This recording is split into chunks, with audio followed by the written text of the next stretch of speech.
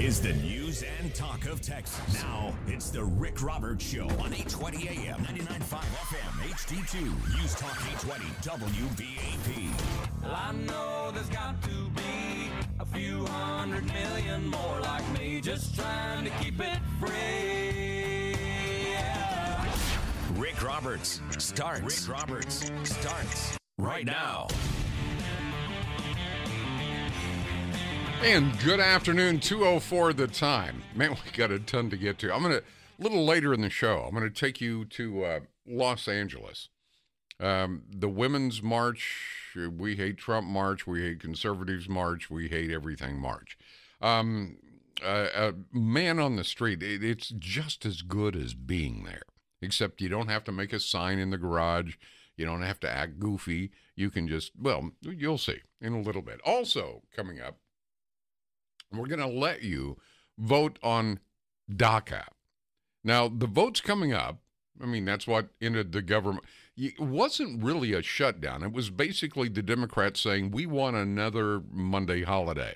So that's what they got, in essence. The government shut down as it, hopefully you know now, a government shutdown is one of those, yeah, okay, whatever. You know it's that, right? Nothing, the Earth didn't go spinning off into the sun. We didn't, gravitate our axis, and now we're all wobbly. I mean, nothing happened. Nothing happened. Other than, 700,000 government employees got to stay home and watch I Love Lucy reruns, I guess. I mean, that was pretty much it. The government shutdown, it was poised to end. It was poised to end after members of the Senate, they were able to break their impasse over a new short-term spending bill. And I tell you what appropriations are. That's the funding for each one of the government programs, blah, blah, blah. This was the phrase much ado about nothing could never have been manifest so well. Much ado about nothing. The Senate moved in the 3-day shutdown of the U.S. government after Democrats agreed to a deal that would buy about 3 weeks' time for Congress to figure out what, who's on first. That's about it. The disputes over the spending and immigration, they agreed 81-18, I believe it was, to end the debate. Team Schumer said, hey, this isn't working out so well, man. This is, they're blaming us. It was a procedural move that basically all it does is open up the way for a temporary funding plan. The Band-Aids I talked about on Friday, there you go. I guess it would take it through February 8th. It's the culmination of days of deal making.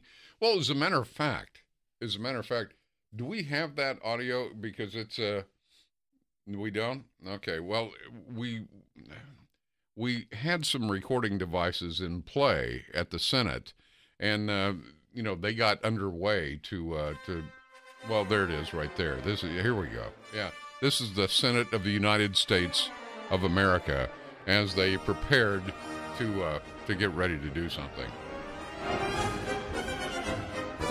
Yeah, and ring number 3, you got Chucky Schumer. Who is that? Is that Pelosi with those dancing poodles? Oh, that's cute. I like that. And then, of course, in the center ring, the ringmaster is Donald J. Trump. He's just kind of looking around. Look at those elephants. Isn't that something?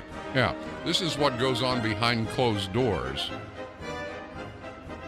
at your federal government. This is what you're paying for. Yeah. It's great. Good job, guys. Good job. Senate Minority Leader Chuck Schumer, he's over there. He's in ring number 1, said he and Senate Majority Leader Mitch McConnell, where's Mitch? Oh, he's over there. Get him away from those lions and tigers. He didn't have any business over there. Mitch McConnell had come to an arrangement with Schumer saying he believed there was a real pathway to get a bill dealing with immigration on the floor of the Senate. So that's what this is. How did they do that? How do they swing? There's not a net underneath them at all. That's probably why they went ahead and passed the temporary spending bill. Nobody wants to fly in the Senate without a net, right? So there you go. They decided to go ahead and open the government back up. Oh, thank you so very much, because it was changing the way I lived my very life. Probably you too. Yeah, this is the Hillary's book entitled "What Happened." This happened. This is what happened right here. Hillary, this is what happened. There it is. Here she comes. You know, I didn't think her neck could hold up that headdress, but she looks great. She really does. All right. There is your United States federal government at work for you. Isn't that nice? That's great. So when your grandchildren huddle up to your knee, Grandpa, tell me about the government shutdown. How was it really? What was it like? Well, now you can tell them. It was a circus, and a grand circus at that. Senate Minority Leader Chucky Schumer. Boy, this guy's going to go down in infamy, isn't he? Yeah. Negotiating with the Republicans is like negotiating with Jell-O. Yeah, well, whatever that means. Well, in any case, this is the game they play with your do-re-mi. That's what it is. And Trump, of course, he's going to take the blame. But I have a question. And you know what? I don't even think you can answer this. You might be able to, but here's the question. This irrational hatred for Donald J. Trump. I mean, the economy is getting approval ratings from the general public. It's been 17 years since the American public was this charged up about the economy. 17 years. We're at a 17-year high on the economy, right? They hate this guy. They absolutely, this irrational hatred of Donald Trump. My question is, why? Why? People are back at work. Businesses are coming back to the United States. Billions of dollars are flowing back. Look at this. We even got little dancing poodles. That's pretty good. Now, why do people hate this guy so much? Can you explain this seemingly irrational hatred of Donald Trump? I don't know that you can. I've tried. Oh, he's a racist. He's a bigot. He's a misogynist. He's this, and of course now he's the ringleader in the center ring. But why do people hate this guy so much? Everything you wanted, and I'm speaking to Democrats and Republicans, everything you wanted in the economy, it's coming. It's here. Everything you wanted in unemployment numbers, it's right there. Minimum wage has been raised. Nobody even had to tell them to do it. All I had to do was give them some relief on tax reform. I mean, everything that I have heard over the course of my career about people wanting their country back, we're getting it, if we haven't got it already. So where does this visceral hatred for Donald Trump come from? And I'm being quite sincere. I'm still trying to figure out why he's known as the world's greatest racist. I don't get that at all. So please help me as you enjoy the sounds and the scenes of the circus that is the federal government. Explain to me why there is such a visceral reaction to Donald Trump if he's doing everything everybody wanted him to do.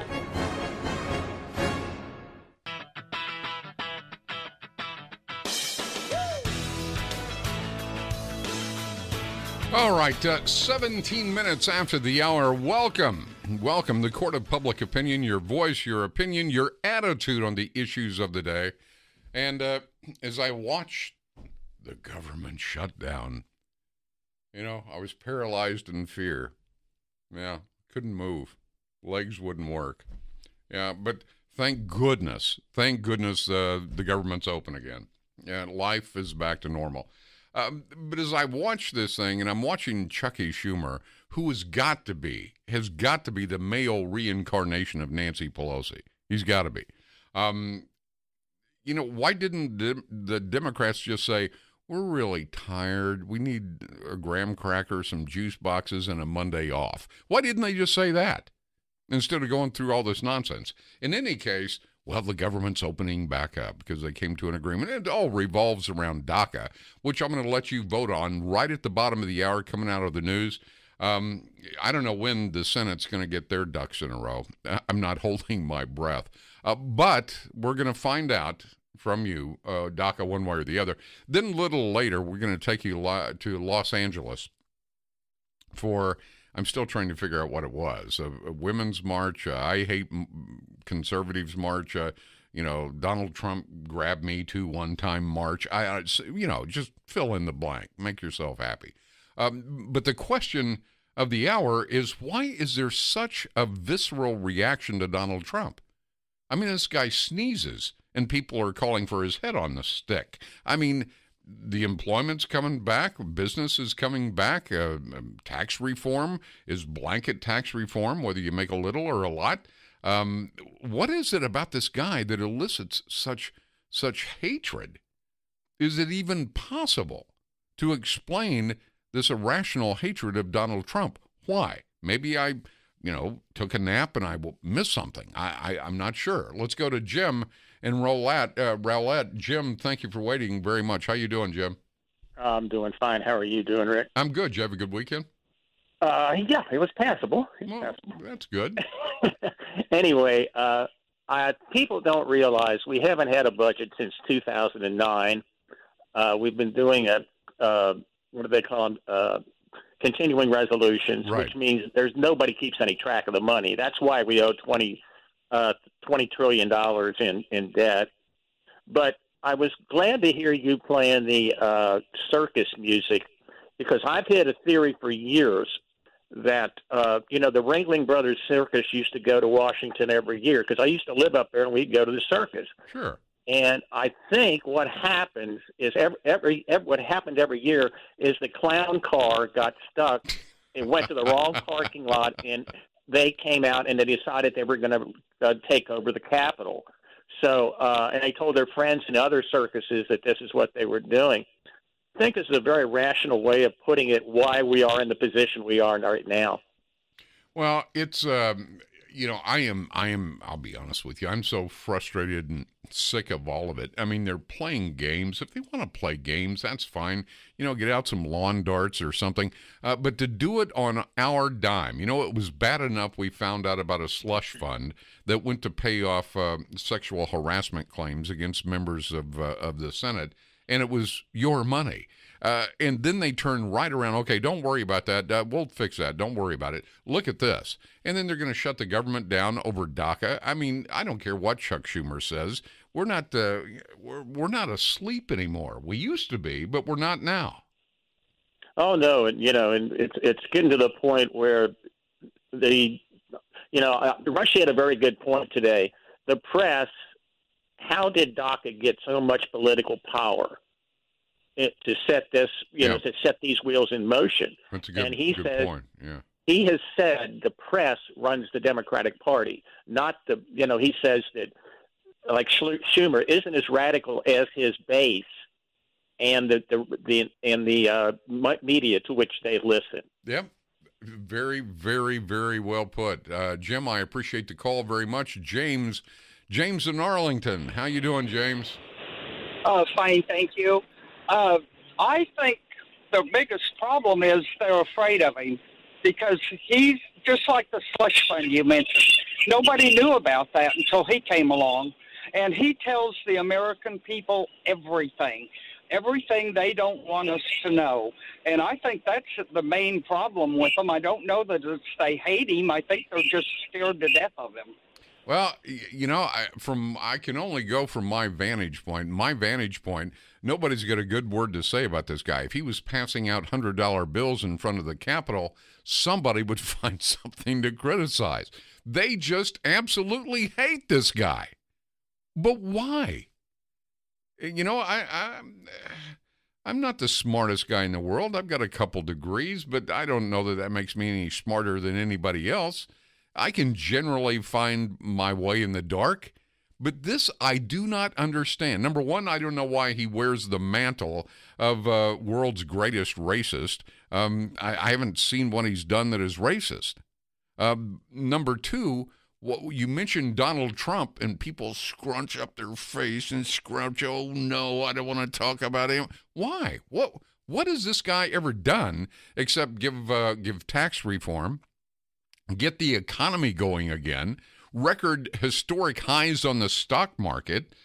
People are working, keeping their homes. We're starting to get back our superpower status across the globe. People know not to mess with us anymore. Under Obama, it really didn't matter. All he's going to do is draw a red line, and then when you'd step over it, he'd go home.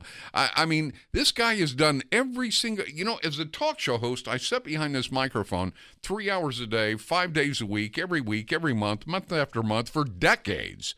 And I hear people saying, I want my country back, I want this back, I want this back. Okay, we got it. So why do people hate this guy so much? Why? I don't get it.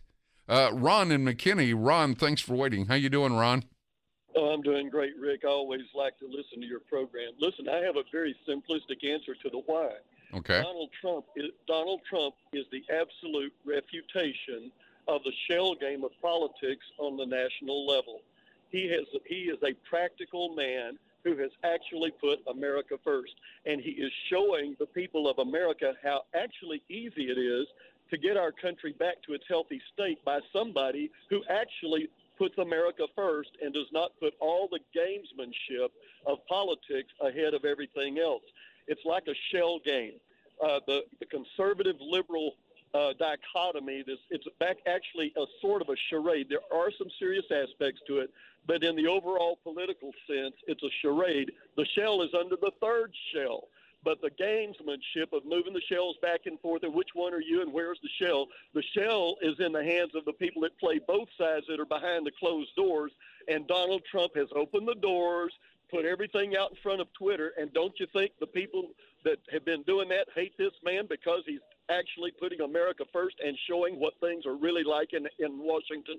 Yeah. Okay. So basically what you're saying, they don't like him because, well, now I'm not talking about the people in D.C. I know why they don't like him. He upsets the status quo.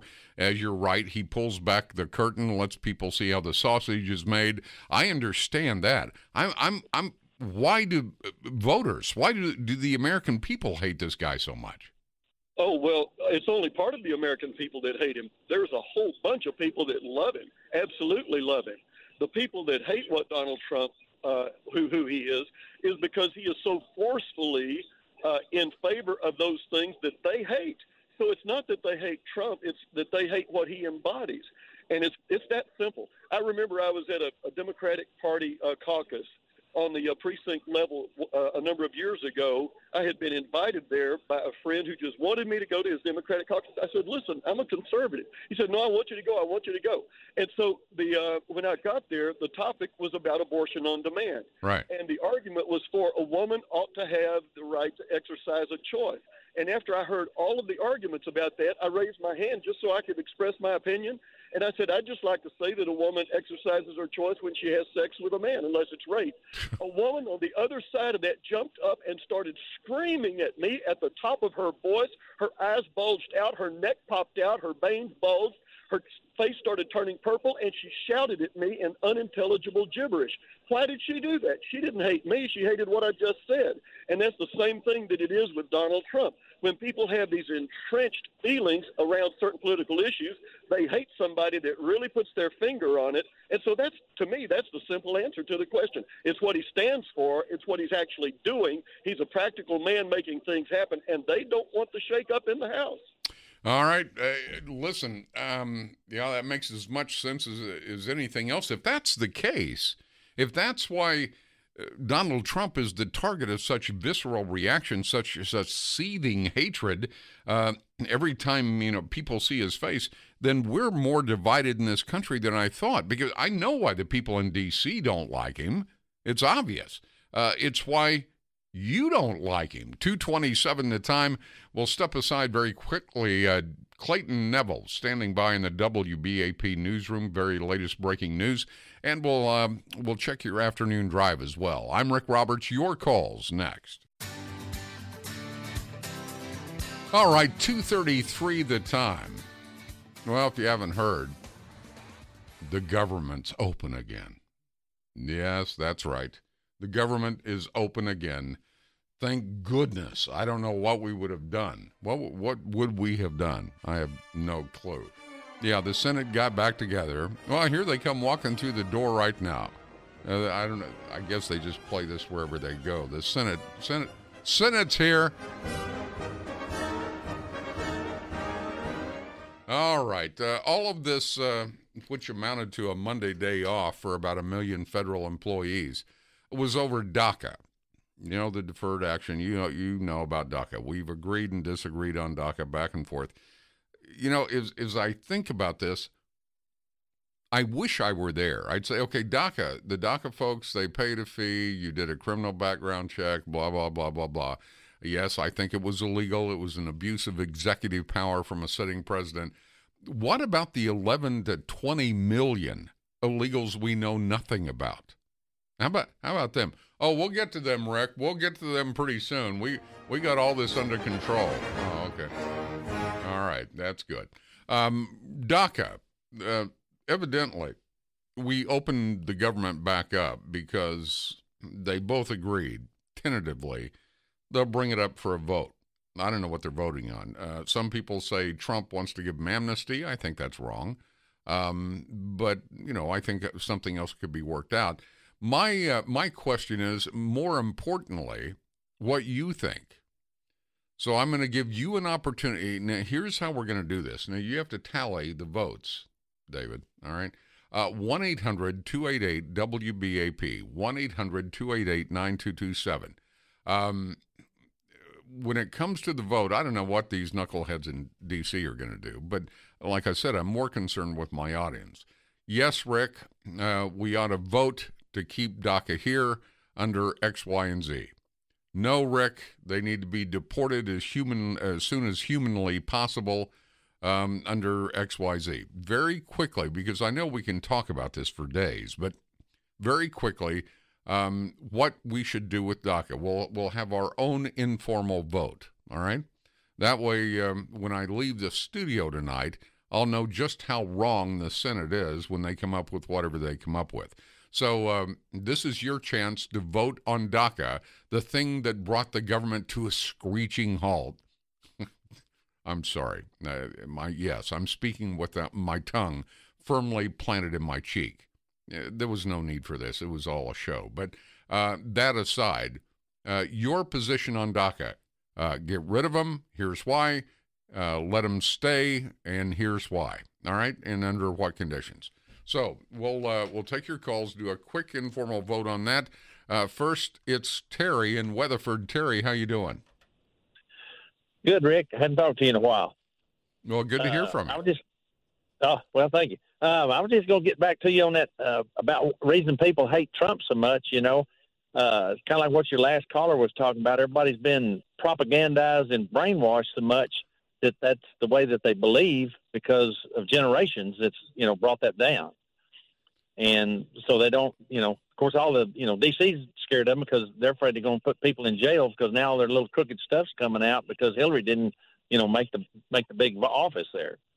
Yeah, well, I think Hillary had a lot to do with it, but I don't think she personally had a lot to do with it because she was horrible, and people didn't trust her, and you know she couldn't walk outside without getting involved in a scandal. But I don't think anyone ever gave Trump the time of day for winning. No. I don't think anybody even conceived that.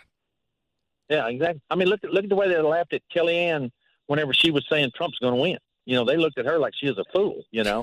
Yeah, and I think she had the inside track on the word go, you know, that he was going to win, and it just blew all of them's mind. And now, like you say, they're running like, you know, cockroaches trying to get in out of the light, trying to, you know, figure out, oh, my gosh, what are we going to do now? He keeps on, and more all this stuff that's coming out, you know, about the dossier and now about this memo and all this other mess that's coming out, you know, people are starting to see, well, you know, golly, there was a lot of crooked stuff going on, you know, Yep. and it wasn't all that they thought it was, you know. To make it worse, all that crooked stuff that was going on during the campaign, that's part and parcel for the way the government works 365 days a year. Exactly. Yeah. And as far as DACA is concerned, hey, if you got some good people in there, if they've got, you know, if they've got some way to you know, follow these kids or whatever, if there's good ones like you see all over Facebook, you know, this one did this and this one did that and, you know, all this, if there's good ones and they're making contributions and it looks like they're going to, you know, keep making contributions and assimilate to our way of life, then keep them. But the ones that, you know, that have already got criminal backgrounds, they've already been put in jail, they're on welfare, they're just a drain on society, then send them back. Okay, well, that's one thing, Terry, that we, you know, I try, and a lot of people don't like it. You know, all you have to do is read my email. If you're not a citizen, if you don't get welfare, you don't get food stamps, you don't get that stuff. I know a lot of people on the radio, those foreigners, they're over here taking all our food stamps. They don't get that stuff. Yeah. You know, so, well, hold on a second. I want to make sure, David, did you get his vote? All right, good. It makes sense. Makes sense, Terry. I appreciate it very much. You're getting to vote on DACA. Yes, let them stay under these conditions, or no, line up the public transit buses. We'll deport them this afternoon. John in Grand Prairie. John, thanks for waiting. Hey, good afternoon. Can you hear me all right, sir? I got you fine. Thank you. All right. So my vote is a little bit like the prior caller. I believe in allowing DACA to go forward under these conditions. Much like your prior caller said, they need to be non-criminal kids, or I guess people, because they were brought here as kids. They didn't have a meaningful input into where they ended up. But you can only do that, I think, if you get other things in return, which are mainly the wall, no more chain migration, and no more visa by lottery. I don't think realistically that you're going to be able to deport 15 to 20 million people, unfortunately. But if you give amnesty to those 15 to 20 million and don't put the wall up, you're going to get another 25 to 50 million trying to come in illegally as an incentive. Yeah. You have to have the wall. You have to end chain migration, have to end visa lottery. And I can't fault the kid. People come over as an infant. It's hard to say that they're to blame. Adults, I'm fine with blaming them.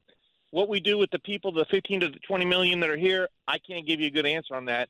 But I can tell you I'm willing to give on DACA if I get those three other things: wall, no more chain migration, and no more lottery by visa.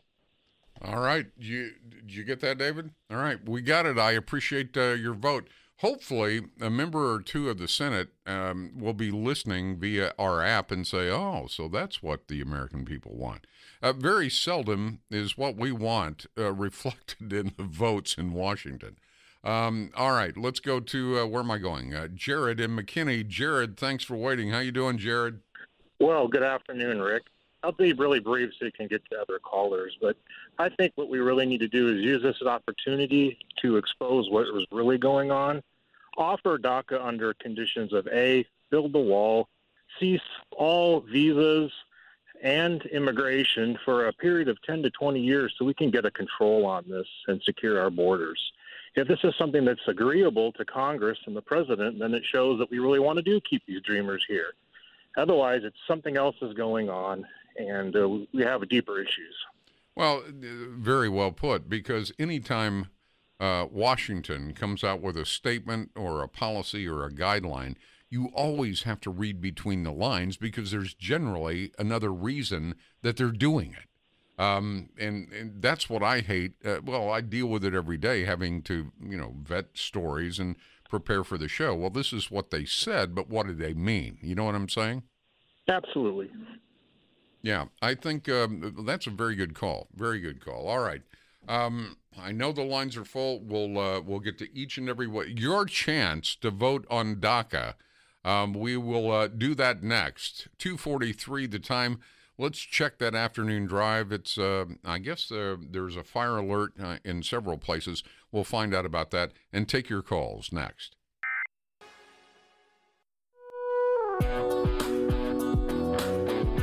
All right, 2:49 the time. In the middle of a vote. No, it's not a Senate vote. If it were in fact a Senate vote, you would have heard, their song, and it goes with them everywhere, evidently. Yeah. There's the Senate for you. Instead, the people that really matter, the voters of America, the people that pay for everything, that's you and your neighbor, not the Senate, not the Congress, you.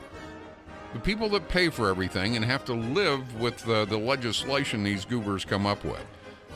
Evidently, the government's no longer shut down. Hopefully, you haven't been medicated under a doctor's orders and sent to bed because you were so depressed. It was basically a nothing. A nothing. What was the term used during the campaign? A nothing burger? Well, if you ever saw a nothing burger, it would look like this so-called government shutdown. In any case, we're letting you vote on DACA. Senate guys, why don't you sit down? Let the people talk. All right. Thank you. We're taking your calls, 1-800-288-WBAP, 1-800-288-9227. Yes, the DACA people can stay under these conditions, A, B, C, D, E. No, they can't stay. I don't care if they were 6 months old. It's still illegal. Whatever. And we're keeping a tally. All right. And I'll give you the tally at the top of the hour. Let's go to Dennis. Dennis, thanks for waiting. How you doing, Dennis? Hey, pretty good, Rick. I've been listening for, probably somewhere around since 2014 or 15, and I'm actually a former Democrat. I changed last year. I actually voted for Obama. Wow. The first 2 times, believe it or not. Do you have any friends left? Yeah. Anyways, my thoughts on the DACA thing is, I just had one thing, and I'll let you go and let you talk about it, is how about if we were to give the DACA kids away, past the citizenship, that's fine with me, as long as they're clean and they're doing okay. And even all the illegals that are here besides them. But if we just put one stipulation on that, which would be they don't get to vote in our country, I wonder if the Democrats would still care about them the same as they do now. No, they wouldn't care about them at all. I just really feel like the voter base is all they're trying to do. They don't care. They know that they can't win over the American people anymore, so they're just trying to build a new voter base of other people. Well, no, you're absolutely right. It's crazy. Democrats want illegals to create new voting blocks. Some Republicans want illegals for the cheap labor, for big corporate donors. I mean, nobody's pure as the driven snow in this. You know what I mean? Yes. So as far as the DACA people go, let them stay if they can pass. Well, let me tell you how this works. I hear it all the time. Well, I heard on so-and-so show that DACA people can get welfare. Or I heard, and I know most of the people that they're citing, and they're pretty intelligent. Some of them are national, and maybe they slipped or something, but, there was one in particular, and I won't point out the host name, that basically claimed that DACA, the Obama-era immigration program, grants recipients access to federal benefits. Well, they can participate in Social Security and Medicare, but what's that require? Got to sign up. Now we know who you are. You see what I'm saying? And lower-income DACA recipients may claim a major tax credit, but they're still ineligible for most forms of welfare, including food stamps and Medicaid. So, let's not do like the Democrats, tell you part of the truth. What was it that one guy told me? Telling a half-truth is a whole lie. That's a great term. I hadn't heard that before. So, yeah, they can participate in Social Security and Medicare, but they're not eligible for most forms of welfare, including food stamps, Medicaid. They don't get it. So if we're going to be against something, let's be against something factually, not based on innuendo and, well, so-and-so said. You follow what I'm saying? Does that make sense? All right. I got too many people that want to vote. I'm going to extend this after. We're going to go to Clayton Neville in the WBAP newsroom. Lots of breaking news. Also going to check the afternoon drive. Then when we come back, we'll let you continue to vote. Yes, DACA can stay. No, they got to go. And briefly, why?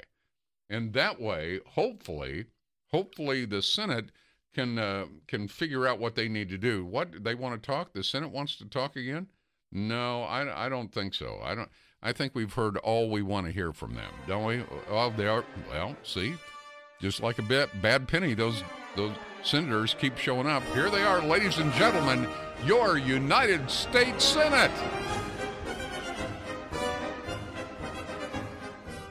This is the news and talk of Texas. Now, it's the Rick Roberts Show on 820 AM, 99.5 FM, HD2, News Talk 820, WBAP. Well, I know there's got to be a few 100 million more like me, just trying to keep it free. Yeah. Rick Roberts starts right now. All right, 4 minutes after the hour, 3:04 the time. The Senate, their vote clears the way. I'm sorry, I can't do this with a serious face because it's such a sham. The government shutdown is ending after members of the Senate were able to break their impasse over a new short-term spending bill after working through the weekend. These guys go on recess more often than elementary school kids in the course of a week. They worked tirelessly through the weekend. Who was it that was on the, I can't think of his name. It wasn't Schumer. The guy in the orange baseball cap that was all over news. Well, as you can see, I'm not wearing a shirt and tie. I'm working through the weekend. Well, good for you. The Senate moved to end the 3-day shutdown after Democrats agreed to a deal that would buy almost 3 weeks' time for Congress to figure out DACA. That's what it's about. The Democrats wanted to shut things down. They did it. All right? Now, the question is, when will the vote come on DACA? You know, I think they ought to put it up for a public referendum, a national referendum. You know, let the Senate continue their recess. You know, play on the monkey bars or teeter-totters or whatever they want to do. As you can tell, I'm not enthralled with the Senate right now. And by the numbers, the approval numbers, neither are you. Let them take the time off. Put it up for a national referendum. How about that? Then they can find out what the voters really think. All right. We're taking a vote. Yes, DACA people can stay under X, Y, and Z, or no, they can't stay, and here's why. Very briefly, all right? And I'll get through as many of your calls as I can. And, David, you are keeping tally on this, are you not? Where do we stand right now as we get ready to go into another voting round? I feel like Pat Sajak. You want a knee? You want to buy an O? Okay. Go ahead.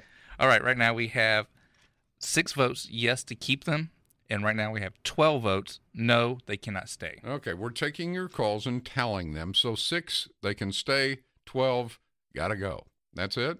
That's where we are? Yes, sir, and we have some more.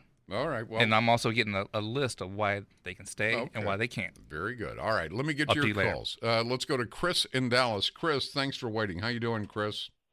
I'm good. Thank you for taking my call, Rick. I just wanted to be a fact check a little bit. The illegals do get Medicaid. We give it to them every single day. I volunteer at an organization that helps people, and the Medicaid personnel show up at our nonprofit, and they give out Medicaid to illegals every day. It's called CHIP program, and that is illegal. It is illegal. It's absolutely illegal. Yeah. No. It's legal. We do them at this location. I won't say where, but dozens a day, thousands a year, and other organizations that volunteer the same way I do the same thing. Are you aware? are you aware that it is against federal law to allow an illegal alien to take part in food stamps, welfare, Medicaid? Are you aware of that? Sure. I'm aware of it, but I'm just letting you know the practicality. It is they are getting benefits as easy as walking in and asking for them. Don't you think you should probably report that? Oh, we have, and when they do, they send out another agent to help with the volume. What? Because of the volume number of people that are coming in requesting it, they don't come out to shut it down. They come out to increase the volume. And what is the name of your program? Well, the name of the program that the bureaucrats are using to get benefits for the illegals is called CHIP, C-H-I-P, CHIP. Okay. And that is designed specifically for illegals. If you ask the Medicaid officer, that's what he's going to tell you. All right. So you do know that it is against federal law to allow a non-citizen to take part in Medicaid. Oh yeah, but who is staying by the rule of law these days? And everywhere I look, people are violating the law. And I just heard that don't worry about it. These DACA kids, don't worry about it. They're not getting any benefit. Well, no, they are. They're getting a lot of benefit. Not even to mention of the free schooling that they're getting. And what does it cost? $10,000, $12,000 a year for school. So they're getting school also. And if their parents brought them here, okay, then their parents are here still illegally. When we deport the parents, we are big on families. We want to keep families together. So we should keep the children and the family unit with their parents. Who on earth would want to separate their kids from their parents? Now you do know that CHIP is the Children's Health Insurance Program. You know that. Yeah, I know. Oh, yeah, I know what it is. Sure. Okay, and you know that it is separated from Medicare. Are you aware of that? Yes. Okay. So, and it's separate from Medicaid also. Yes, but it's a separate. Let me finish. Okay. So to say, well, they're getting Medicare, they're getting Medicaid, is not entirely true. Okay, then if they go down to Parkland and want to have an anchor baby here, we are paying all of their medical bills, and it's when you ask the Parkland administrator or any hospital, they said yes, we get reimbursed from the federal government through CHIP. Okay, but you understand it's not Medicare and Medicaid. Oh, yeah. Okay, yeah, to be... Well, no, I'm trying to be factual here because you called up by saying they are getting Medicaid, or excuse me, Medicare, through private programs, and it's not the same thing. You will admit that. That's true, and if that was what the call screener heard me say, then I apologize. What I'm saying is that when it was said they get no benefits, that's, I guess, more accurate. Say, yes, they do get benefits. The name of the benefit is called CHIP, and it mirrors Medicaid. Okay, here 1 in 9 Texans is not a U.S. citizen, so I guess you would say they're not Texans. They don't record which of those 2.9 million non-citizen residents are here lawfully. They should, but they don't. The best estimates are about 60% or more lack legal status. Of the 5 million uninsured, about 1.6 million were non-U.S. citizens. Even those who are lawfully present are not eligible for public health insurance on the same terms as a U.S. citizen, and options for undocumented residents are especially limited. CHIP happens to be one of them. It's a children's program. And if Congress doesn't fund it, it doesn't run. It's just that simple. So, where are we still? It's still illegal under federal law to allow a non-citizen to participate in Medicare or Medicaid.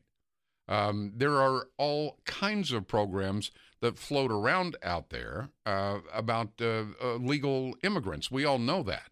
I'm simply giving you what the law says, not those that choose to skirt the law for profit. And in some cases, these are nonprofits. Providing health care to undocumented immigrants in Texas is what's going on. Despite continued growth of this population, well, you can go back to 2013. They've made it more difficult for states to provide adequate and cost-effective care. That's according to the Democrats. And my question is, well, where is it written we're supposed to do this? I mean, emergency care, of course, yes. But as this population grows and gets older, Texas doctors and healthcare administrators and even legislators are going to be facing some kind of challenge. So your CHIPS program, I understand its existence, but it's not the same as Medicare and Medicaid. Okay, I spent way too much time on one call. Let me take a quick break, check the afternoon drive, and I'll blast through your calls as quickly as I can. You have a total for me? Yes, I do. Right now we are sitting at 14-7. No, they cannot stay. 14-7. No, they can't stay. All right. If you want to vote on DACA, something the Senate seems to have a lot of problems doing, just give me a call. Yes, they can stay under these conditions, XYZ. No, they can't stay. Load them up. Let's go. All right? That's what we'll do. 1-800-288-9227, 1-800-288-WBAP. Your calls straight ahead.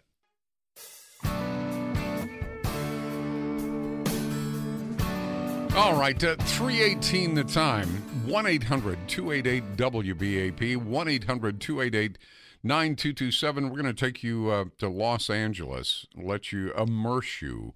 You saw the women's marches, Los Angeles and Dallas and Chicago and New York, and a lot of those marches had to do with Trump. Unfortunately, we'll let you hear from some of those people in just a little bit. But first, if you want to vote on DACA, something the Senate just has a difficult time trying to wrap its head around, I guess. But we've got such a mess when it comes to immigration in this country. I don't even know where you start. But they're supposed to. That's what they're getting paid for. If you want to vote, yes, let DACA recipients stay. Again, we're talking about DACA. They paid a fee. They went through a criminal background check. They can't have any crime in their background. As a matter of fact, if you're a DACA participant, you can be deported for just being arrested, not even convicted. So personally, as an immediate issue, I'm less worried about the people we know about than I am about the 11 to whatever it is, 20 million illegals that live in the United States that we know nothing about. Drug smugglers and MS-13 and gangbangers and people of that nature. What's this? If the Senate can't figure this out when they've got all the information, how are they going to figure out what to do with all the other illegals? You got me. But like I said, you're paying their salary. They're supposed to come up with something. They're not supposed to be throwing little fits, Republicans and Democrats, and shutting down the government, such as it was. All right. Yes, DACA people can stay under these conditions. No, they got to go, and here's why. Ted in Plano. Ted, thank you for waiting. I appreciate it very, very much. How you doing, Ted? Hey, I'm doing awesome, Rick. It's good to talk to you again. Thank you. I want to get in on this weighing of yes or no. So my opinion is, now that you've explained a little bit to me, if they, could get registered and everything, I might be willing to give them a chance.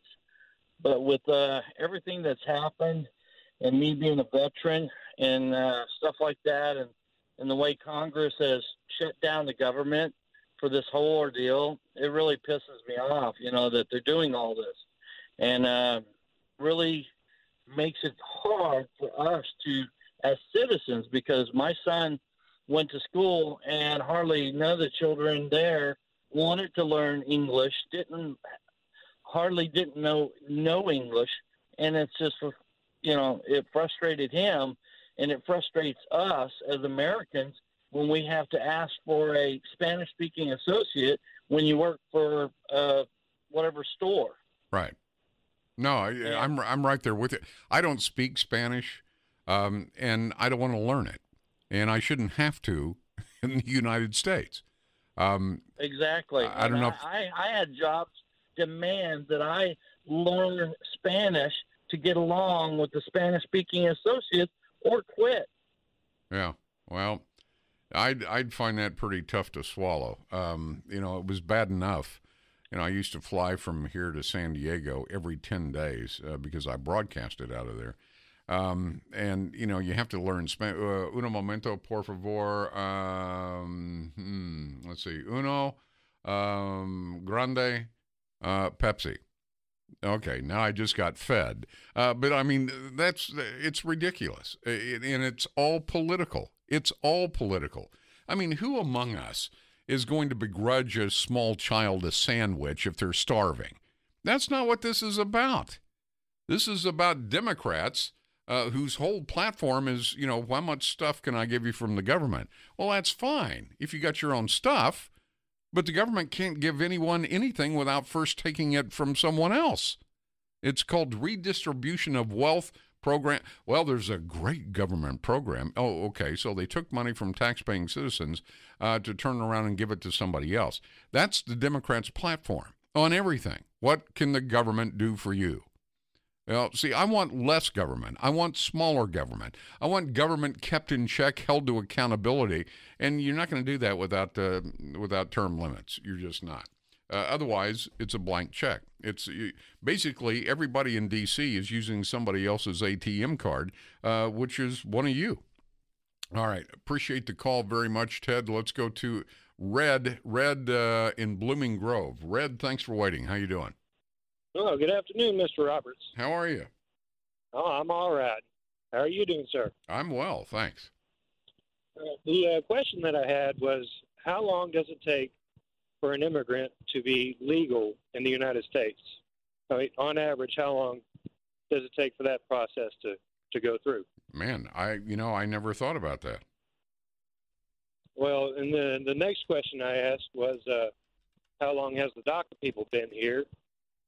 And the feller on the other end of the line said that it was about 20 years. Say that again? The DACA people. Right. How long have they been here? Well, how long have they been here? Well, are you talking about what Obama did, or or going back to '96, or what do you mean? Or whenever the program got started, roughly how long has the DACA plan been in place? Well, it hasn't been in place. Well, it goes back to '96 with a 5-year waiting period, but it wasn't called DACA then. I mean, the Dreamer programs came about under Obama. I mean, if you're looking for, who started this mess, it goes back to the early '90s. There are a lot of ways to immigrate to the United States, and each one has a different timeline. If you're the immediate relative, like the chain migration, for example, you may be able to secure a green card, pretty quickly. That's because there's no limits on the number of immediate relatives who can receive green cards. That should change. Generally, if you fit into one of the categories, well, the categories are if you're a child, 21 years of age, or of a U.S. citizen, you are in the first preference, first category. That wait can be up to 6 years. If you're the child or spouse of a green card holder, you're in the second preference category, and that wait can be 5 to 10 years. If you're married to a married child of a U.S. citizen, that wait can be about 8 years. So when they say immigration reform, I foolishly assumed back in the 90s this is what they were talking about. Waiting 10 years to be legal is quite a while.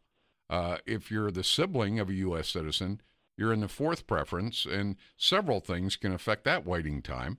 I mean, it's all over the board. So that's when they say immigration reform, I assumed that's what they were talking about. That's not. They're talking about amnesty. Okay. Well, okay. So if they've had the time to become legal and they haven't done it yet, I think they should go.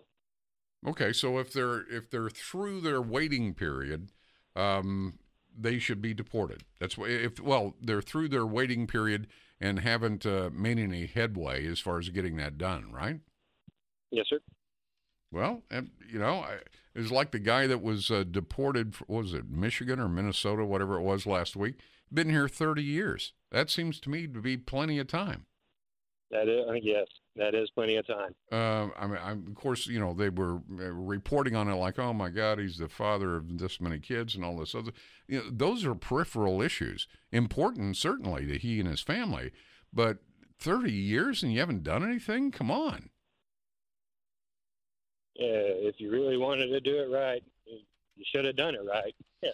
Well, yeah, I mean, I understand what you're saying, and it makes sense. It's trying to get these people in D.C. To separate everything from politics.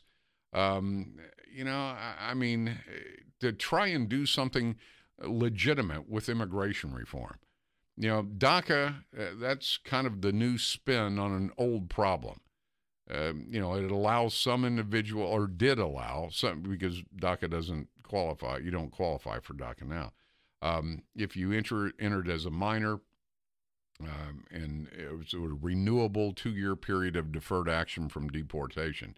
I mean, it goes back to, we've had this problem for a long, long time.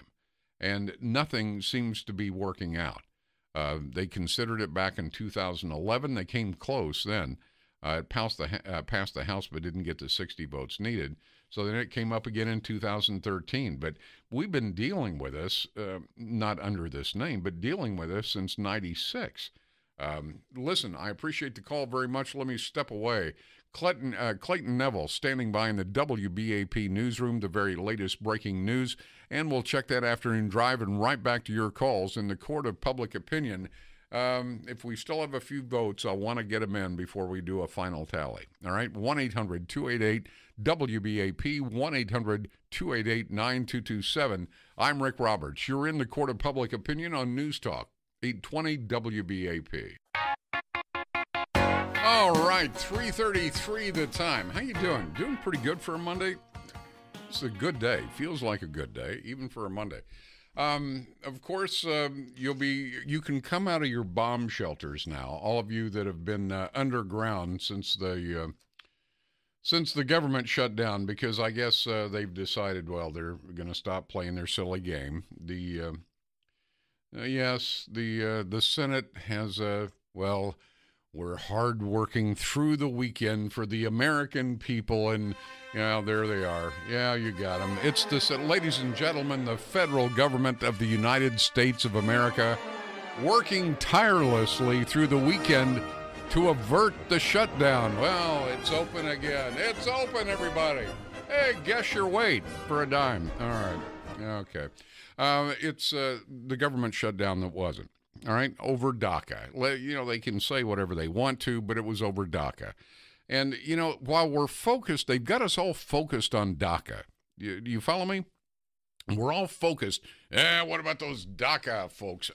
They paid a fee. They went through a criminal background check. They can't get in trouble. They can get deported for just being arrested, not even convicted. They're still not citizens, so they don't get welfare, food stamps, Medicare, Medicaid, that kind of thing. It's a problem, yes, I'll give you that, because it arose out of an abuse of executive power by a sitting president. But what about the 11 to 20 million we don't know about? MS-13 gang members, drug smugglers, human traffickers. Those are the people I'm concerned about. If the Senate shuts down the government, the Republicans and Democrats, you too, you first. I mean, if they go back and forth, if they can't even deal with what we know about, how are they going to deal with the others? And by the way, I did some checking for that one call. DACA, well, the DREAM Act, it was an acronym for Development, Relief, and Education for Alien Minors Act. It was an American legislative proposal. It was in 3 phases, 3 or 4, for qualifying alien minors in the United States that would, first give them residency under certain conditions if they met all the qualifications, and then eventually permanent residency. The bill was first, even though it came from an act 5 years earlier, in 96 or 97. It was first introduced in the Senate by Dick Durbin, and I don't remember the other well, it was Hatch. That's who it was, Orrin Hatch, Republican and a Democrat. It was introduced in the Senate in 2001, so 17 years ago. It's been introduced at least 3 times that I know of, maybe more, but it's failed to pass in each one of those things until, of course, until the circus came to town and Obama decided to, okay, well, this sounds pretty good to me, yeah. In any case, we're dealing with this right now. So the Senate hasn't voted yet. I don't know. They're going to get together for a martini over at the Capitol Grill and figure out what they're going to do about it. But in the meantime, the people that really count, you, because you're paying for all this. What do you say? Yes, DACA can stay under this condition and that, or no, they got to go. All right, and we're gonna go ahead and take a few. I mean, the lines are just jammed, and I want to get your vote in here. Because at the end of the day, your vote means a lot more than, the knuckleheads in D.C. Barry in Dallas. Barry, thanks for waiting. How you doing, Barry? I'm doing well. How are you? I'm good. I appreciate you taking my call. Was shocked to get through, but it was good to talk to you, and I just wanted to let you know that I vote no, they can't stay. We're a nation of laws, and the immigration laws really haven't changed. If you're here illegally, the penalty is deportation, and that's what we need to adhere to.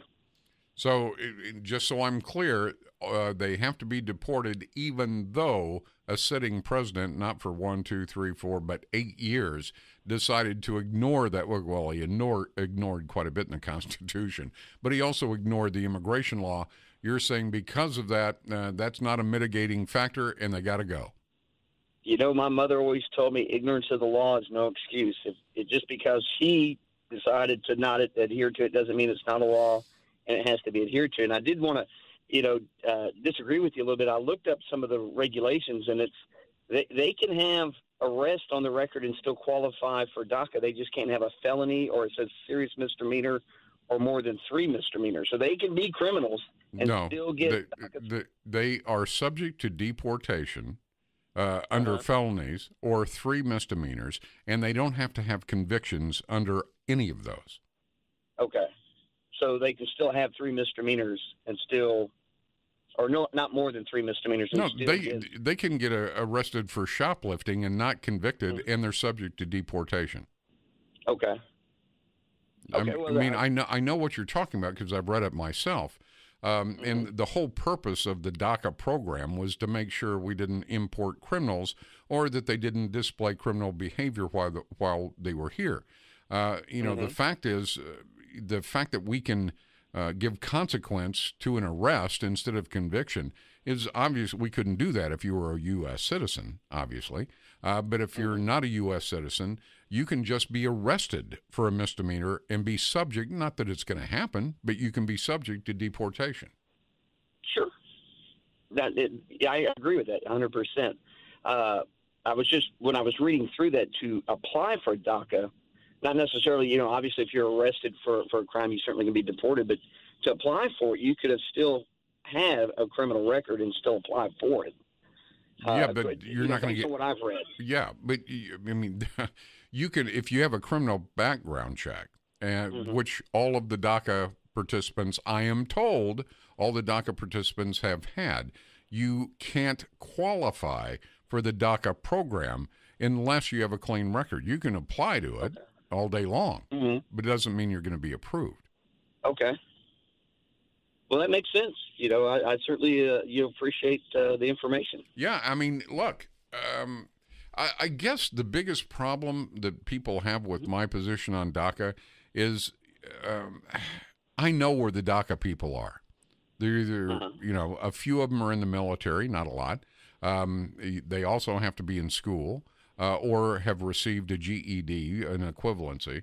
I know where these people are.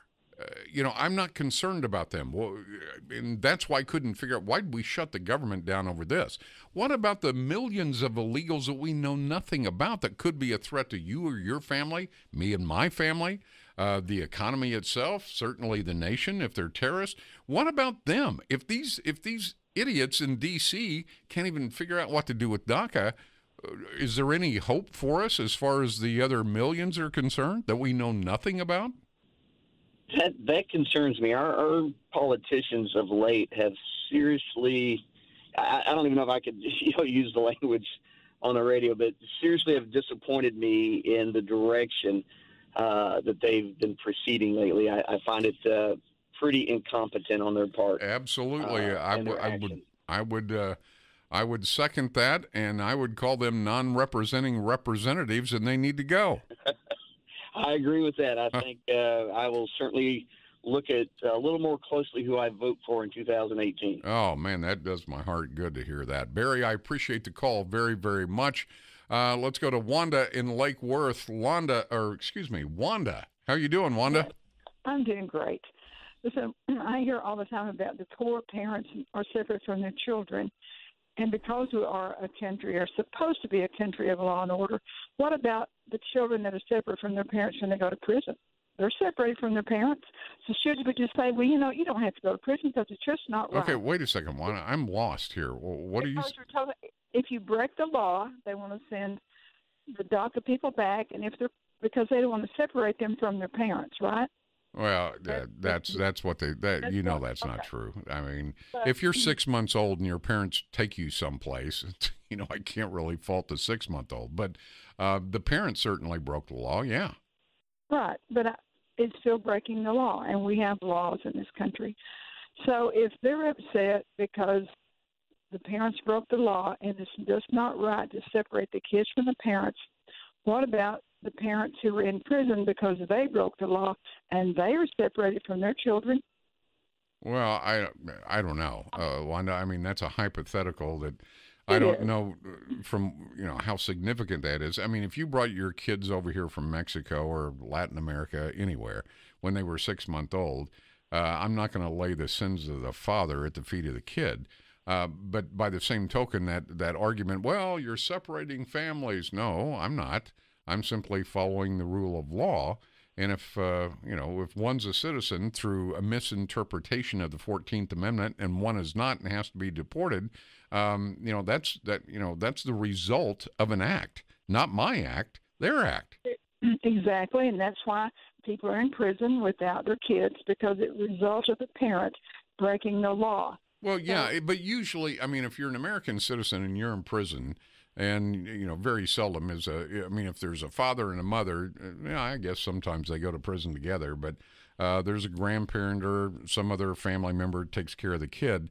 And, that situation doesn't exist if you're not from this country. But, honestly, I don't even know I don't even know if the numbers are significant enough to even try to track that data. But I follow what you're saying. David, that goes down as one against, I think, because I know what she said. I don't know if it applies necessarily, but I get what she's saying. Wanda, I appreciate the call. 3:44 the time. Let's take a look at that afternoon drive, see if those fire alerts have gone down. And I'll come back. I'll tell you what, I'll take your votes until the top of the hour. Then I have to take you to L.A., all right, to the Women's March this weekend. Did you march in the David, did you march in the Women's March? No, I don't know where it was.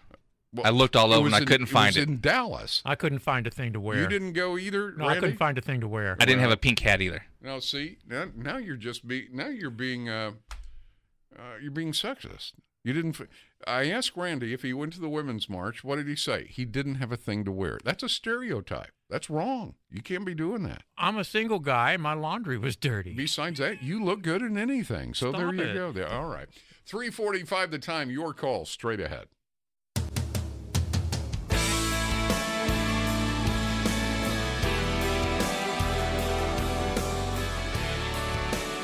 All right, 3:52 the time. Want to get right to your calls. Yes, the DACA folks can stay. No, they can't.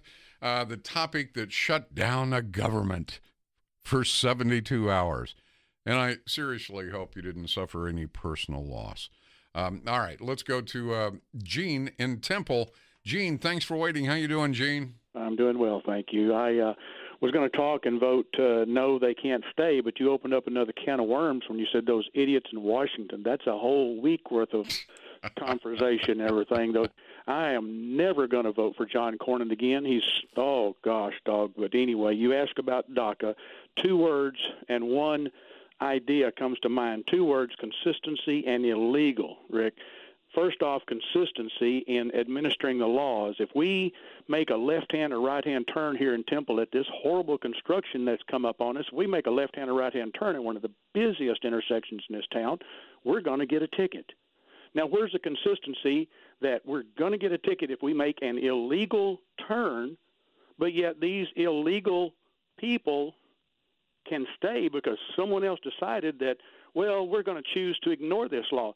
Where is it for me, the common law-abiding citizen, where is the consistency that I start wanting to ignore the laws? Well, politics transcends legality. If you had Obama, they're the ones who make the law. You know, if you had Barack Obama as police chief in Temple, you could drive however you wanted to drive, and it'd be fine. I guess so, but that's not the way it's supposed to be. The second thought I had was reciprocity.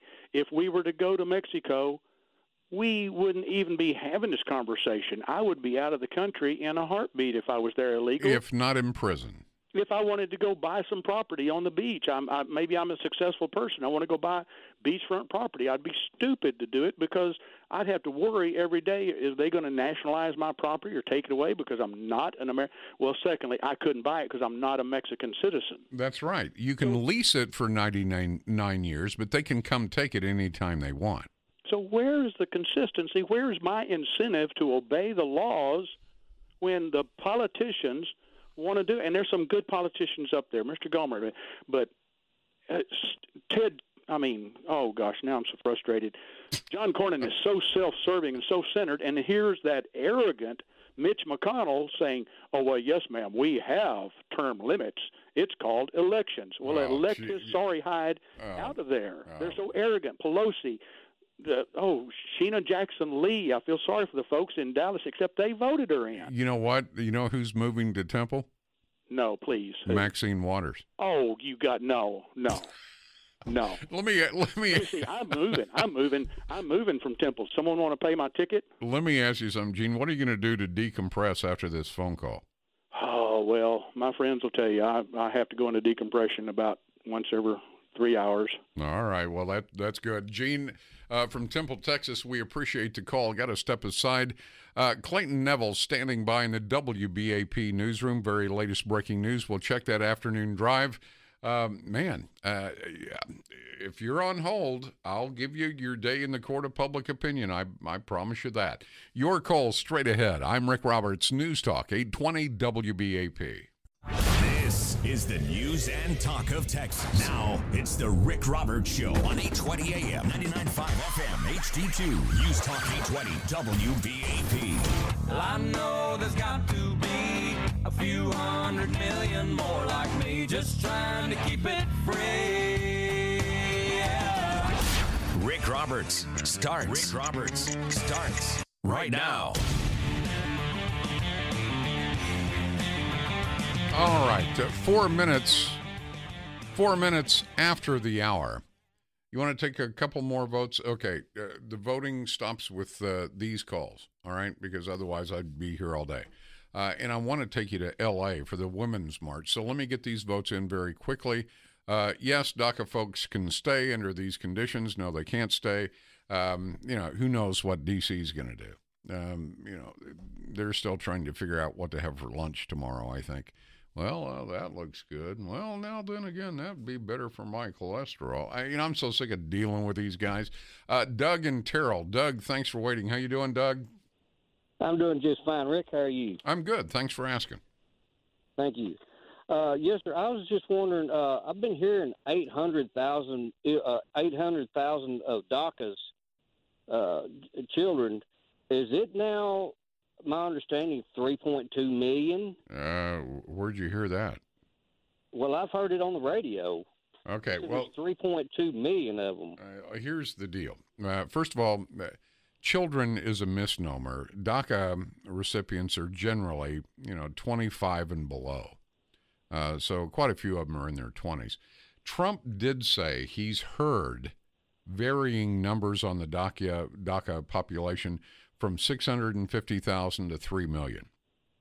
The U.S. Citizenship and Immigration Services said there were 689,800, not quite 700,000, active DACA recipients as of September 4th, 2017, about 3 or 4 months ago, right? Now, well, why is this different? Well, who's eligible? Well, we know who is eligible based on when they were born and when they came here and all of that.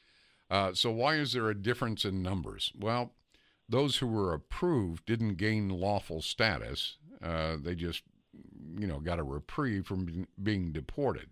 800,000. That's the total number of people who have ever been approved for DACA. And again, the government could be lying to me. It wouldn't be the first time, but this is from the Immigration Service.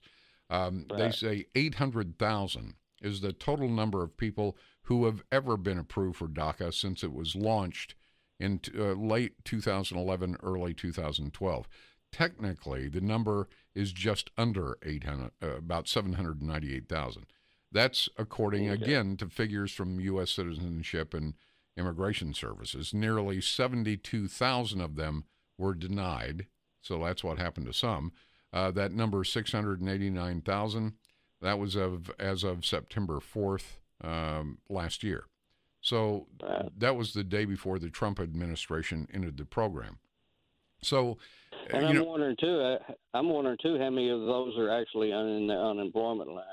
Well, what happened to the rest of the cumulative DACA approvals? Like, 70,000, maybe 80,000 either didn't renew because the DACA status has to be renewed, and you have to pay another fee. They either didn't renew or had their renewals rejected. About 50,000 became lawful permanent residents that obtained green cards. DACA didn't approve a path to legal status, but if you look at it those living in the country illegally could gain legal status by marrying an American citizen or a lawful permanent resident. So, that's how it all boils down. I don't know where the 3 million came from. As a matter of fact, the White House was even asked where the president got that figure, but they didn't have an answer for that. So I'd put it safely anywhere from 800,000 to 1 million. Okay. If they've had this many years to get their ducks in a row and they have not, I think that's their problem. Well, yeah, I mean, it's been around since 12, 13, 14, 15, 16, 17, 6 years. In its current form, but it's been around a lot longer than that in other forms. You know what I mean? Right. And honestly, I'm kind of biased. I'm kind of biased on the whole thing myself. I've got a son he's in his early 30s. He's got a hernia the size of a potato, and I think he was an immigrant, legal or illegal. I think it had already been taken care of, but because he does not have insurance, nobody will do anything for him, period. Well, there are personal anecdotes like that all over the place, and it's sad. It's truly sad when the U.S. government helps others before they help their own. I mean, I've been screaming this for years. Don't talk to me about more refugees. Don't talk to me about sending more money overseas until there's no U.S. veteran living under a bridge in need of psychological or physical assistance, until there's no U.S. vet standing in a soup line. Don't talk to me about bringing other folks over. Absolutely. Absolutely. So, listen, I appreciate the call very, very much.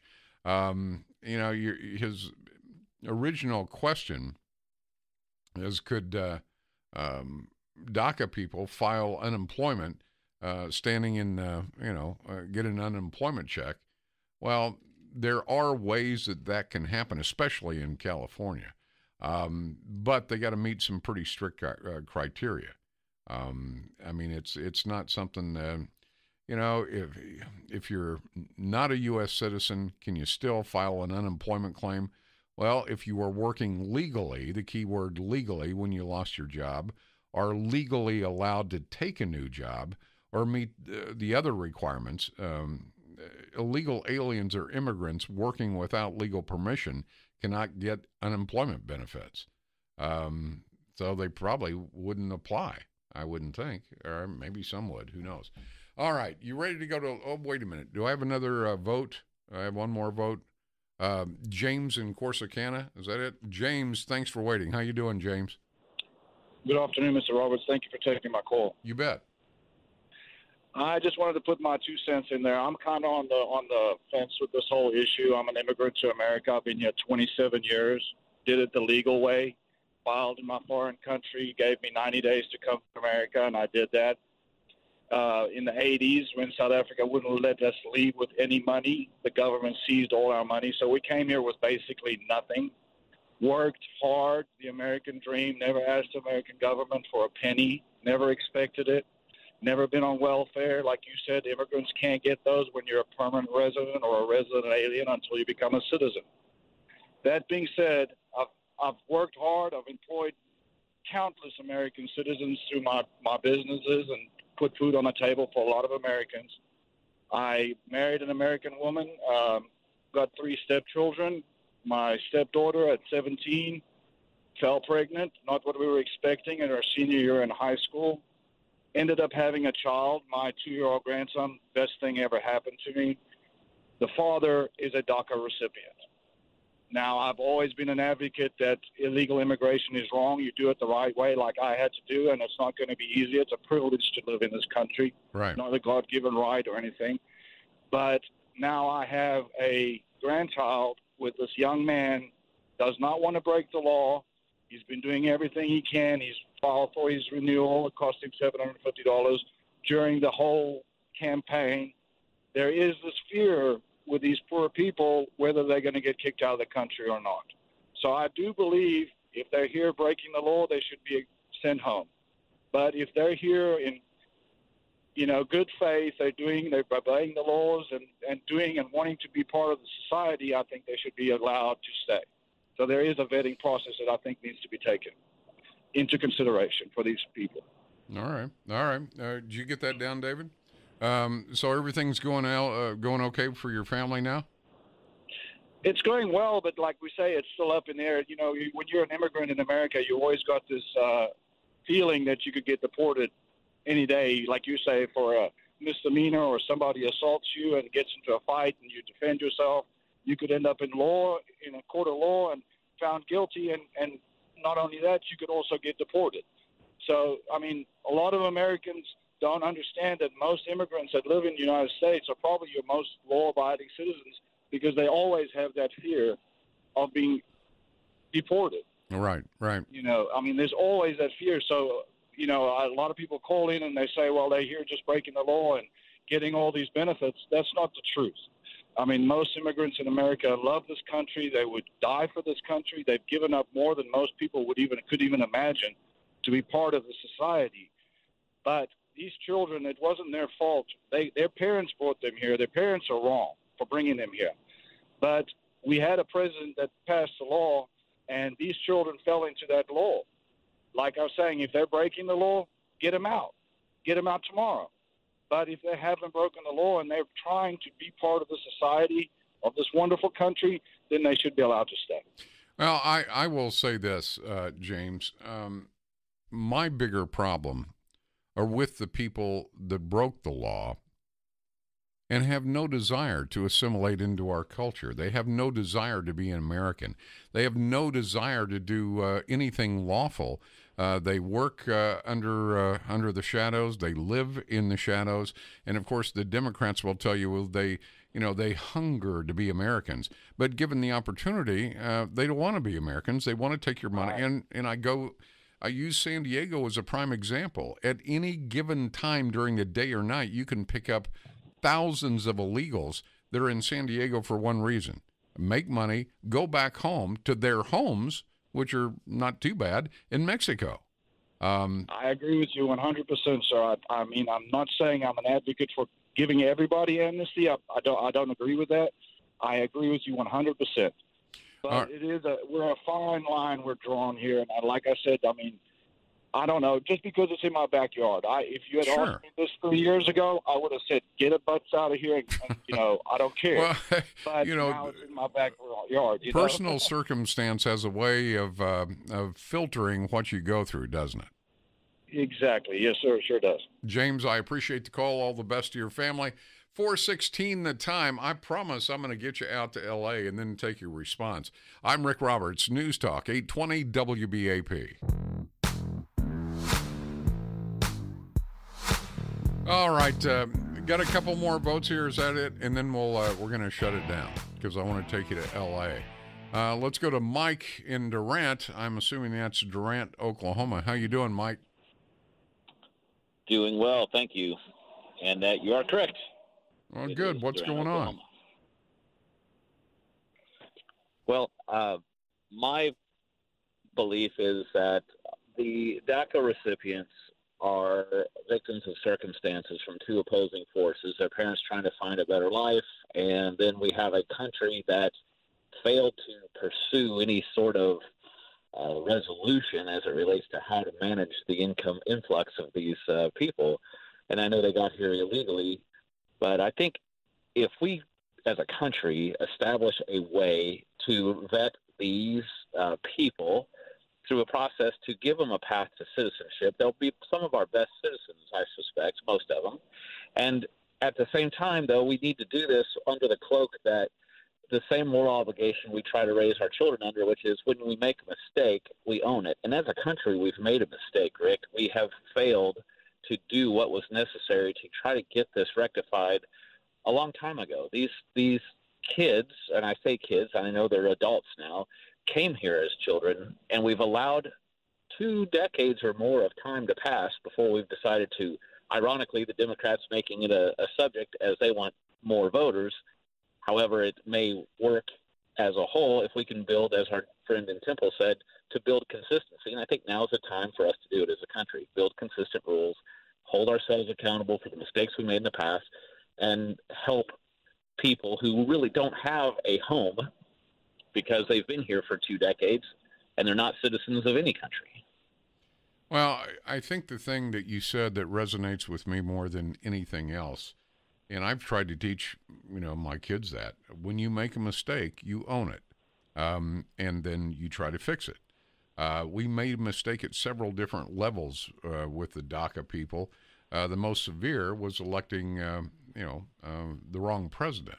Agreed. Which I don't know how you go back and fix that. I think Trump has done what he can do as far as unwinding that thing with executive orders, but as I've said consistently, I'm not nearly as concerned with DACA as far as a threat to my family or my country as I am, the 11 to 20 million I know nothing about.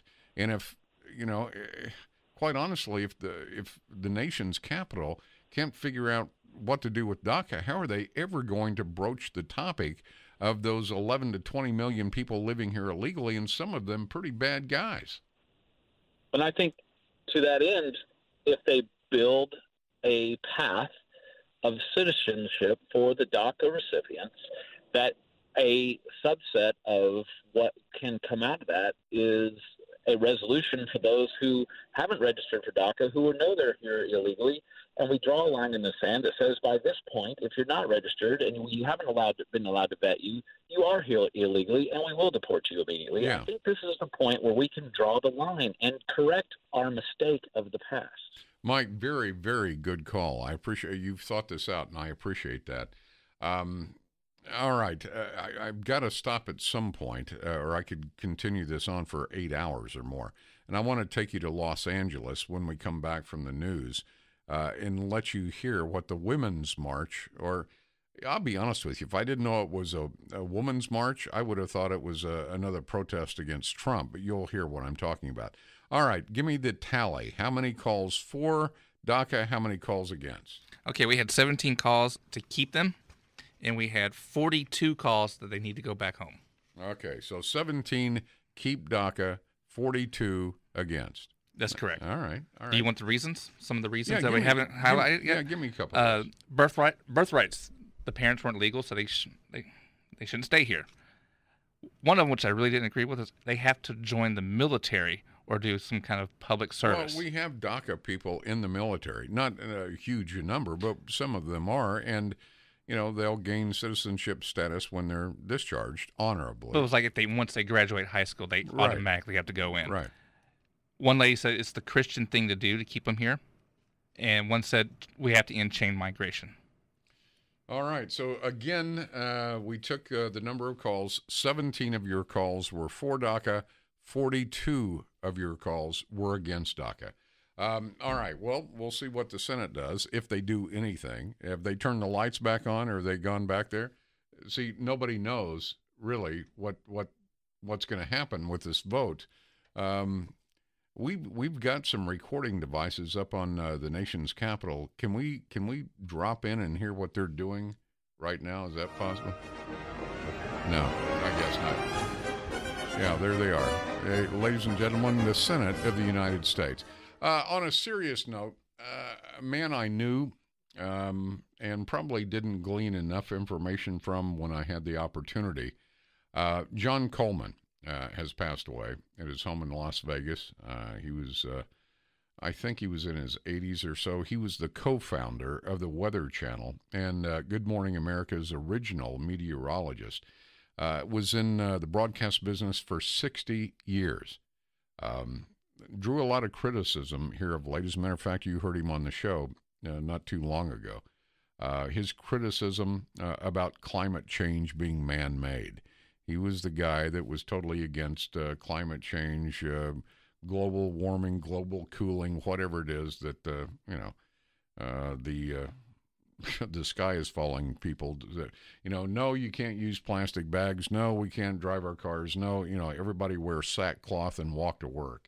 John was a very knowledgeable man, and I appreciated all the information he was able to give me. So John Coleman, co-founder of the Weather Channel and Good Morning America's original meteorologist, has passed away, and he will be missed. All right, we're going to step aside very quickly.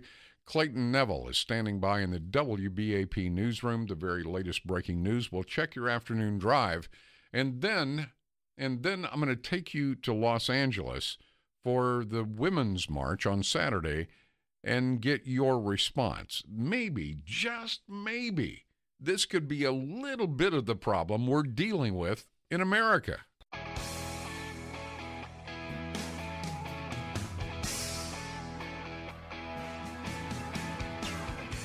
All right, 4:33 the time. Glad you're along the court of public opinion.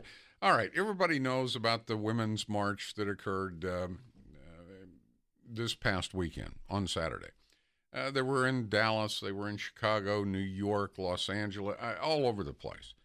And silly me, I just assumed since it was called a Women's March, it would be a march primarily concerning itself with women's rights and women's issues and laws and so on and so forth. Well, for those of you that don't know Austin Fletcher, he also goes by the name Flecka on YouTube. And you know how much I love Men on the Street. What I want you to do, because you are the barometer for common sense, or at least the vast majority of you are the barometer for common sense. Now, again, this is a national movement happening in every major city called the Women's. You be the judge. Are these people doing themselves or women in general any favors? And could this just possibly be? Now, I'm not saying it is. I'm asking, could this possibly be, just even in a small, minuscule type way, a reason for the problems we're facing in this country? All right? So Austin Fletcher is responsible for this, also known as Flecka on YouTube. Ladies and gentlemen, I present to you the Women's March. Hey guys, it's Fleckus. This week, we're at the Women's March. Who am I here with? Tom. Hello, Tom. Tom, what brings you here today? To protest Trump. Very cool. And what are you protesting Trump for? He's a conservative. I don't like conservatism. Basically, everything that he stands on. I thought it was as a a platform, women's to march. be honest. What about you? What do you disagree with Trump so far? Well, I worked for a tribe for a lot of time, so about 5 years. So a lot of negativity towards the tribes. I'm not down with that. Tribes? Also, just the bullshit. What is the number one reason that When's everyone's the last here? time you heard somebody from a tribe say, I'm not down with that? Okay. Who am I here with? Margaret. Nat. Well, what brings you here today? Everything. All right, very cool. Favorite shirt of the day so far. What does it say?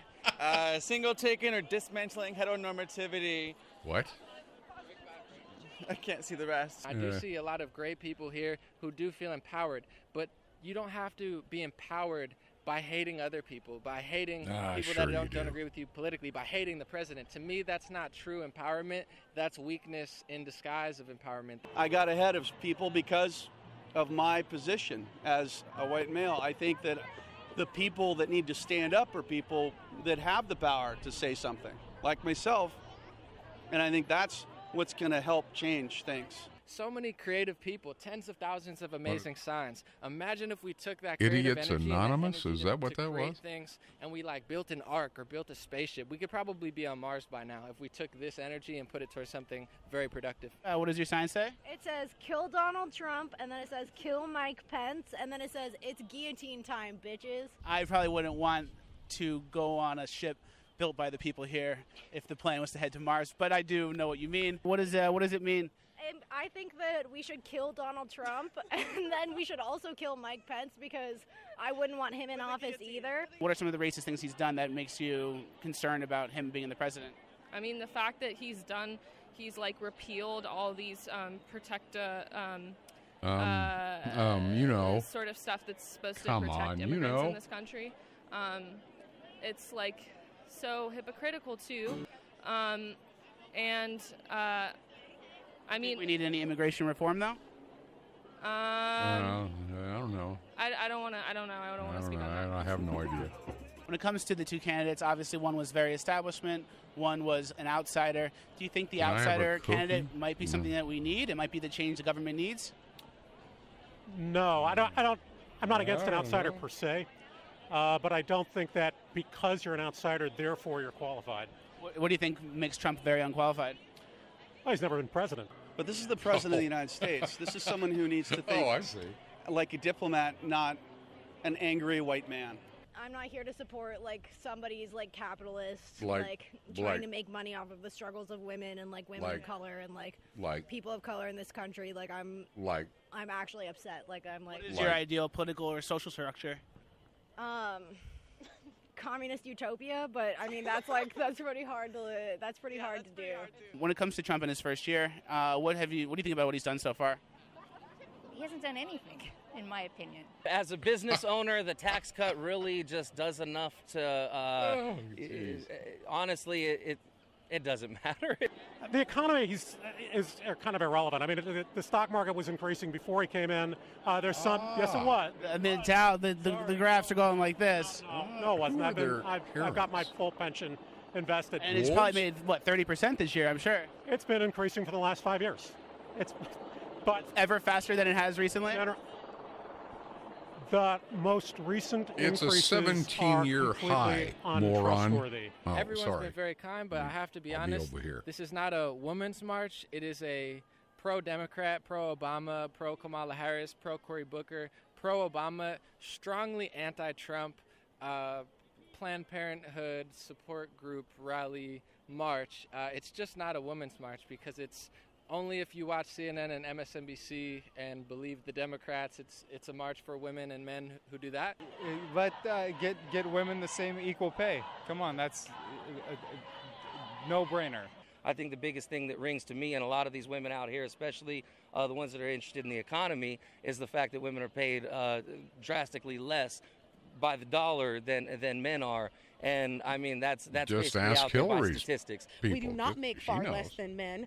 The majority of women, a lot of them, quite frankly, stay home. You know, they take on the hardest job there is, and that's being an at-home wife and mother. You know, there's different women who do different works and different things. So the whole idea that we're somehow at a disadvantage to men is ridiculous. But when it comes to the wage gap, 77 cents to the dollar comes from median income for men versus median income for women. Doesn't account for the type of job, doesn't account for part-time or full-time, doesn't account for hours worked, doesn't account for degrees, doesn't account for a lot of different things that actually do play factors. If an employer wanted to save money, wouldn't they just hire women and pay them at the lower rate?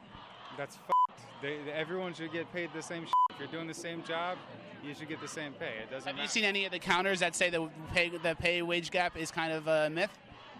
What? Well, if there's anything the difference between pay wage, look at the pay between CEOs and the people that are doing all the fucking work.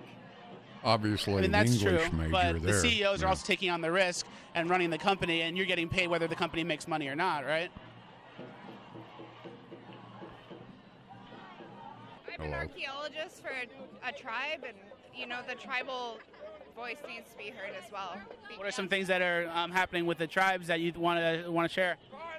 I don't think that they're being treated equally. They're being, you know, let down, and they were the first people here, being a native myself. You know. Native What are some of the ways they're being let down, or like what we can do to help them?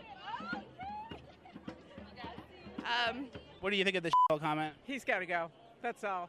It's just he doesn't reflect us. He doesn't reflect Los Angeles. We should definitely try to be kinder to each other, but actions definitely matter more than words. Absolutely. Some would say Ooh. words are just words until action actually starts, because actions speak louder than words. But at the same time, words speak louder than actions, because sometimes it's the right thing to do. Words are just words until action actually starts. And actions speak louder than words, but at the same time, words speak louder than actions, because sometimes it's the right thing to do. John, Overpass, February 4th. I'm supposed to interview you. They're not touching the mic. The Democratic Party, liberal women, and this type of women's march, you don't own women. You don't own people of color. You don't own black people or Latinos or Asian people. You don't have a monopoly on people's race, and you certainly don't have a monopoly on people's genders. As long as everyone understands that and understands that you can be a woman, you can be an activist, you can be a good person of any race, religion, and gender, and not support all of these policies that they're kind of force-feeding people. He's not supporting women-friendly legislation. What are some of the things you're worried he would take away? Well, health care, reproductive rights, for one, the right to abortion. Yeah, absolutely. Do you think that's something that the government funds should be going to, a place that does do abortions, Planned Parenthood? Planned Parenthood doesn't just do abortions. That's their number one moneymaker, though. No, it's... It is, it is. But everyone I know that I've talked to has used their services, none of them had an abortion. Okay. That's like such a small group of people to make a whole judgment on. I can give you the numbers. Planned Parenthood does a third of the country's abortions. They make the most money that they make from abortions. Of their services. And that 3% number... You're lying. I'm about to correct you. That 3% number counts every interaction with a medical person as a service. So if you go in there and get an STD test or go in there and get an abortion, it's counted as the same thing. That's why that number is misleading. And of course, the anti-abortion side would have you believe that it's murder of babies, which is not true. I'm a mother, and if that's your body and your baby and you have to do what's right, it's like... All the way up to the third trimester, like the week before it's born? That's not my choice. That's not my choice. It's the woman's choice. This is an iconic image now. It's the woman in the American flag hijab, correct? Is this alluding to something that's going on in Iran, the protests in Iran? Is that part of the same thing? No, it's the comments that the current president has made about Muslims. You notice all these movements lead right back to the Democratic Party. It's like, we care about race, gender, and we own you, and vote Democrat. It's like, what? This all happened so fast. I loved women. Next thing you know, I'm in the booth voting for Cory Booker, even though he sold out to the pharmacy industries and squandered $100 million that were supposed to go to Newark schools. What happened to that, Mr. Booker? Mr. Booker, do you think that using the hijab in an image like this would almost incite a bad feeling within like the Muslim community and Muslim women who are oppressed by the hijab? So obviously I'm not Muslim, so I feel like I can't speak for Muslim women. But I did take a Middle Eastern Studies class this past semester, and one of the things I learned is that the hijab really got a negative image from white colonists. Another Fleckus Talks in the books. Thank you guys for watching. Please like, share, subscribe, all the good stuff. There is a new Fleckus Talks coming soon. Okay, I love that guy. I love him a lot. Okay, well, now I know everything that I didn't know about the Women's March. All right? Now I understand it totally. I get it. You know, I'm in touch with my feminine side now. I all makes sense. I should have known. Your response, 1-800-288-WBAP. Don't you feel more enlightened? Don't you feel you have been it just washes over you like a warm rain, doesn't it? All the intelligence. Okay. 1-800-288-WBAP, 1-800-288-9227. Man, I'm sorry I missed that. I really am. All right, 4:49 the time. This is Brenda in Little Elm. Beautiful, beautiful little town. Brenda, how are you? Linda, not Brenda. I'm sorry, it's what? Linda. Linda. Yes. All right. Yes. Well, I just get so upset listening to those crazy people out and about. And the woman with the like and the like and the like, she needs to learn English. If you can't speak without using like every other word, there's something wrong with you. First of all, what's wrong with us is we took everything out of school. Do they even say the Pledge of Allegiance anymore? The what? I'm a woman. The what? Pledge of Allegiance. Well, isn't that like really old? Yeah, it's like really old. and we don't like pray anymore. And I'm sorry, these women have a right to hate Trump, but I don't think they have a right to say kill Trump. To me, that is like saying, let's assassinate the man. Yeah, like kill the dude. Yeah. Yeah. I'm with you, Brenda. If that's representative of what was out in the streets on Saturday all across the nation, we got a bigger problem than D.C. Oh, mercy. Oh, mercy. and somebody needs to take it back to church and say the Pledge of Allegiance at the same time. But I wish there was something they could do about these people that are saying, kill the president. What do you think would have happened if somebody said, kill Obama? Yeah, you're right. You're right, Brenda. I appreciate the call very much. Let's go to Lori in Dallas. Lori, thanks for waiting. How you doing, Lori? I'm doing great. How are you doing, Rick? I'm like really good. First of all, I do not understand a single thing that those women were standing up for. I just, the girl who said that it was somebody's body a week before. Yeah, that's basically legalized murder, isn't it? It's like, hey, what do you think about that guy that killed those people? Well, I'm not him.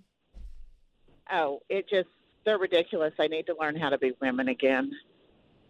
Yeah, Lori, who's going to teach them? That's the main thing. Well, parents can. Yeah, well, I said it somewhere during that whole thing.